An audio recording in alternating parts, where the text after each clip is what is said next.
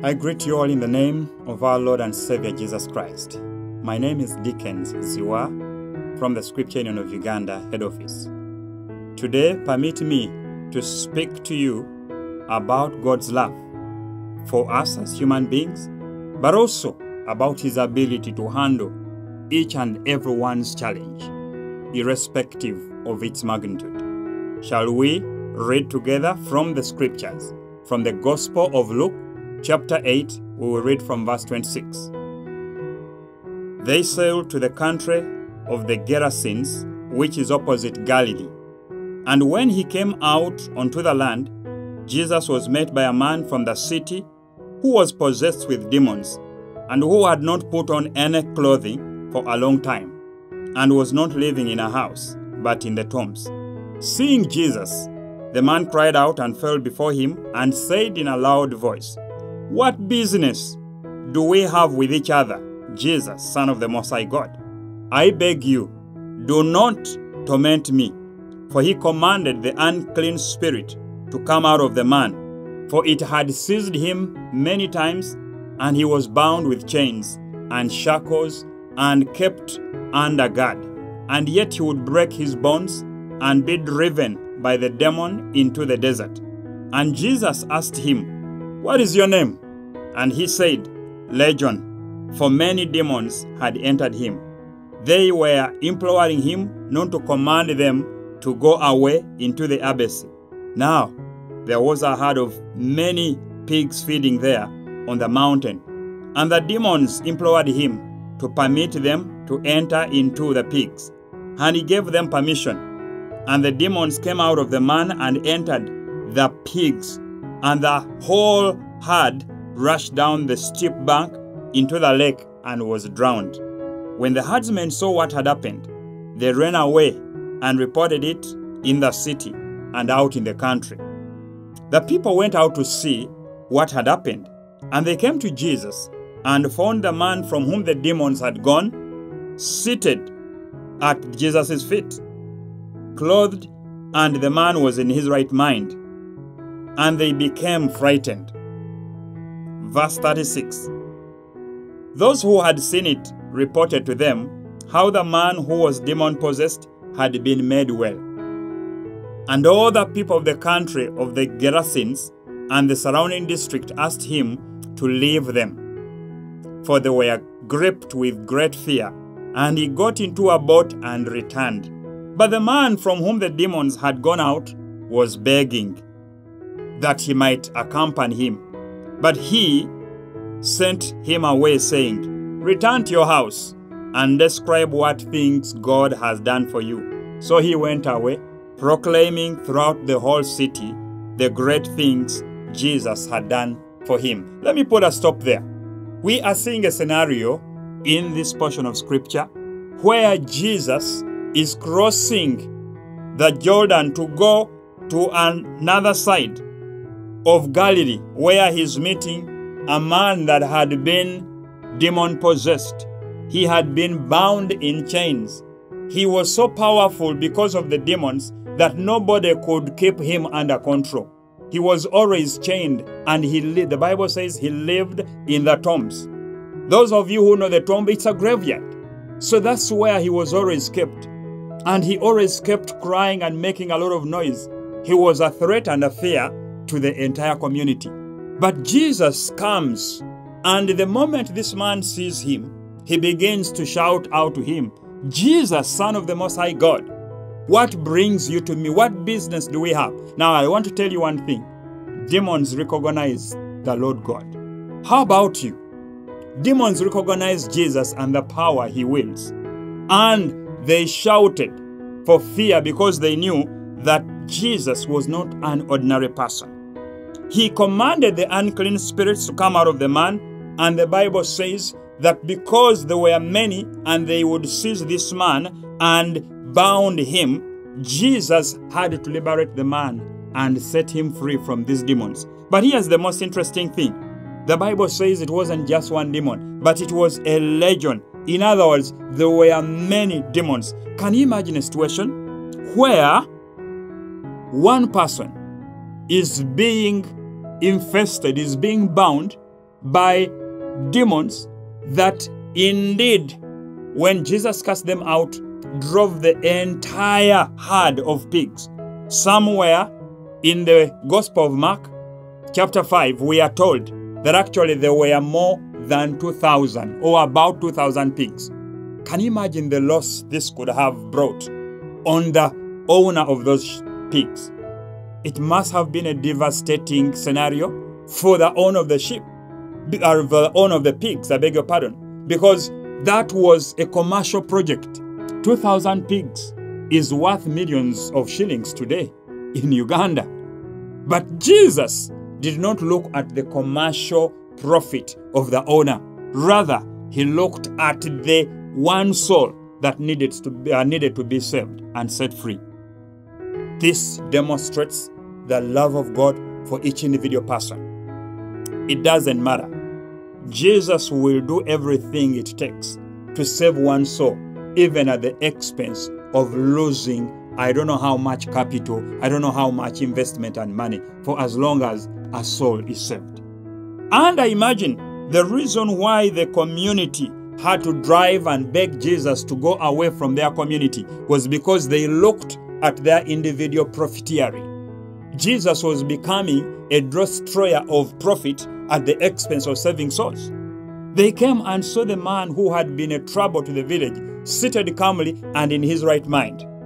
And they realized, as they had been told, that all the demons had been driven into the herd of pigs.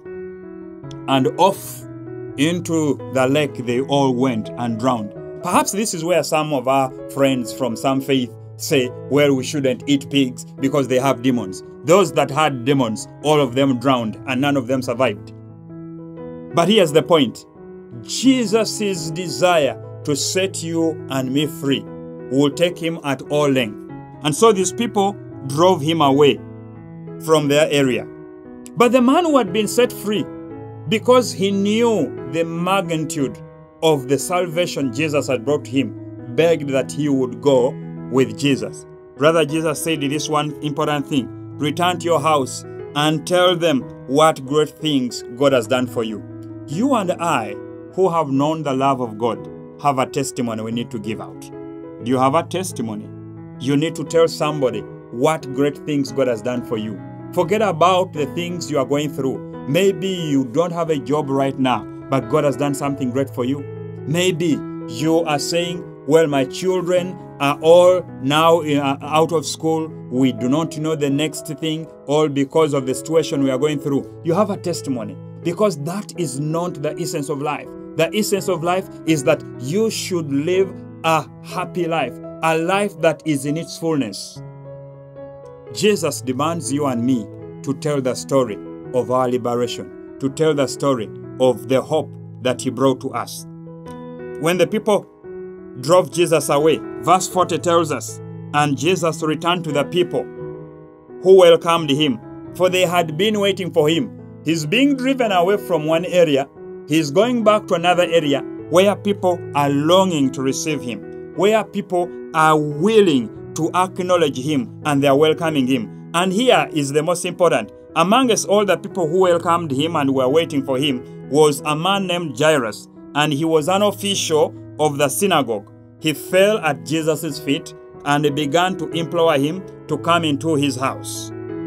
For he had only one daughter, about 12 years old, and she was dying. But as he went, the crowds were pressing against him. The Bible tells us, verse 43, we are in Luke chapter 8. And a woman who had hemorrhage for 12 years and could not be healed by anyone came up behind him. He touched the fringe of his cloak, and immediately the hemorrhage stopped. And Jesus said, "Who is the one who touched me?" And while they were all denying it, Peter said, "Master, the people are crowding and pressing on you." But Jesus said, "Someone did touch me, for I was aware that power had gone out of me." When the woman saw that she had not escaped notice, she came trembling and fell down before him and declared in the presence of all the people the reason why she had touched him and how she had been immediately healed. And he said to her, "Daughter, your faith has made you well. Go in peace." While he was still speaking, someone came from the house of the synagogue's official, that is Jairus' house, and said, "Your daughter has died. Do not trouble the teacher anymore." But when Jesus heard this, he answered him, "Do not be afraid any longer. Only believe, and she will be made well." When Jesus came to the house, he did not allow anyone to enter with him except Peter and John and James, and the girl's father and mother. Now they were all weeping and lamenting for her, but he said, "Stop weeping, for she has not died, but only is asleep." And they began laughing at him, knowing that she had died. However, Jesus took her by the hand and called, saying, "Child, arise." And her spirit returned, and she got up immediately, and Jesus gave orders for something to be given to her to eat. Her parents were amazed, but he instructed them to tell no one what had happened. Very important aspect, that Jesus is being driven away from an area where he's just liberated a soul, and people are driving him away for fear of losing their businesses. And Jesus does not insist in being there because he has so many people waiting. Many a time, many of us have rejected Jesus, and we are saying, "Look, I do not want to get involved in these issues of salvation." You might not want, but there are people who are waiting. And who knows, maybe your rejection of him is an opportunity for somebody, but don't let this opportunity pass you by. Jairus is coming, unofficial, highly regarded, and he is bringing his trouble to Jesus. And he's saying, "Teacher, my only daughter is sick. I need you to come and heal her." Now, what is amazing about this portion of scripture is that there are two scenarios. Jairus, highly esteemed official, is reporting a sick daughter. But within the crowd that is pressing against Jesus is a woman whom we are told for 12 years had been suffering a hemorrhage. You can imagine somebody having a blood flow for 12 constant years. But somebody's daughter who is 12. So for as long as this girl was born, this woman was suffering from a hemorrhage. Two different scenarios. One is loved and the father is seeking for help.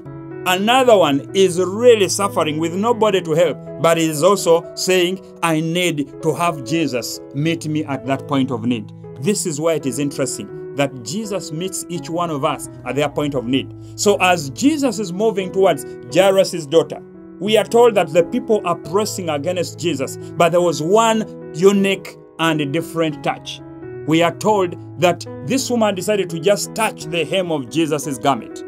And because she knew that this was the only thing that would save her, she touched in faith and she got healed immediately. Doesn't it amaze you that maybe amongst the crowd that were pressing against Jesus, there were many with different problems, but they never got their challenges, their problems solved. Why? Because there was no faith involved in their action. Friend, you need to raise your faith. You need to understand the reason why you are believing on God. Number two, when Jesus recognizes that power has gone out of him, he is asking the disciples, "Who has touched me?" And the disciples are saying, "Come on, Jesus. This is obvious. So many people are pressing in against you, and you ask such a question." But Jesus knew this was not just an ordinary touch. How I pray that Jesus will help you not to have just an ordinary touch, not to just be like any other person in the congregation, but to go there for a purpose and touch him because you want him to touch that aspect of your life.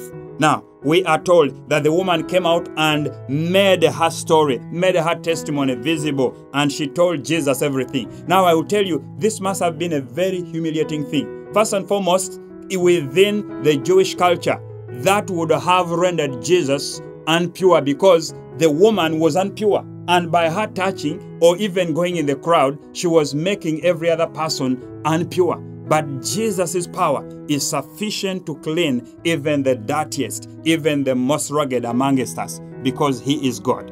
And so after Jesus had listened from the woman, the Bible says that, "Daughter, your faith has made you well. Go in peace." And that is in verse 48. Are you just any other person, or are you a daughter before God? Jairus had come to seek help for his daughter, but here was somebody who was awaiting to receive the most amazing reception for God to say, daughter, go in peace, your faith has healed you. May God receive you and say, son, daughter, go in peace, your faith has made you well. We need to be recognized by God Almighty as his own children. As I come to the end, when the woman saw that she had not escaped notice, the Bible says she came trembling and fell down before him and declared in the presence of all people what had been previously a secret to her, what had been previously something she confided in nobody. She was now at liberty to speak it for the joy that had come because the Lord had made her well again. Hallelujah. Then lastly, Jairus is probably in his mind saying, this woman, you delayed the master. If you had not done this, my daughter would still be alive. Because as Jesus is still engaging this woman and is talking, and then in verse 49, we are told officials, the servants from Jairus' house came, and they are saying, trouble not the master, for your daughter is dead. And you can imagine the fury, the anger, and all the emotions that should have been going through Jairus. And he's saying, if it hadn't been for this woman, the Lord would have arrived in peace. But Jesus, he knows each and every one of our needs. He eavesdrops and he gets to understand what exactly information that is coming to Jairus is about. He tells Jairus a very encouraging statement, do not be afraid any longer, only believe and she will be made well. What comforting words. Do not be afraid any longer, only believe. Only believe. All things are possible and the Lord will do it for you. So the Bible tells us Jesus proceeded with Simon Peter, with John and James amongst all the crowd, and then only took Jairus and the mother of the daughter, and then they went to the room where the girl was, meeting the people who were all weeping and crying, and they're saying, no, she's dead, and not talking all the good they could remember. Jesus tells them, no, she is not dead, she's only sleeping. Because they did not know the power of the person that was speaking, they simply laughed at him. And Jesus takes a step. He goes in and rises this girl, and her spirit, we are told, came back to her. Now, to amaze these people, to tell them that it's only the living that eat. After she had risen, the first thing Jesus asked that be done for her was give her something to eat. Now, if you're not able to eat, you're as good as dead. But if you suffer hunger, if you have appetite for food, you are living. And there's still hope for you. Praise the name of the Lord. Because Jesus came to set the captives free. Jesus came to liberate. Whatever is dead in your life, whatever has gone wrong in your life, only believe. Put it before the Father, believing that He is able. What He did yesterday, He will do today, and He will continue to do, because He is the beginning and the end, the Alpha and the Omega. Today I want you, friend, to reflect upon that which has persisted in your life, that which you are struggling with. No matter how big that problem is, there is a God who is bigger than the problem. Do not elevate your problem beyond your faith. Rather, elevate your God and your faith beyond your problem, and you see deliverance. Jesus healed Jairus' daughter. Jesus healed the woman with a hemorrhage. Jesus was able to set free the man who had been bound and by demons and was demon-possessed, and Jesus restored them. This is what I want to tell you. Jesus is willing to receive anyone who comes to Him with a cry and a plea for help, and He's willing. May God bless you as you make your requests known unto Him, and He will save you. May God bless you. Have a blessed day and a blessed time. I remain yours in Christ Jesus, Dickens Ziwa. God bless you.